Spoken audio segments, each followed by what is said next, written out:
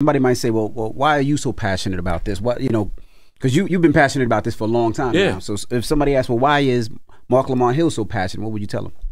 A couple of reasons. As an American citizen, my tax dollars go to it. I don't make as much money as y'all, but I pay a significant amount of taxes. So I feel like I'm even more culpable.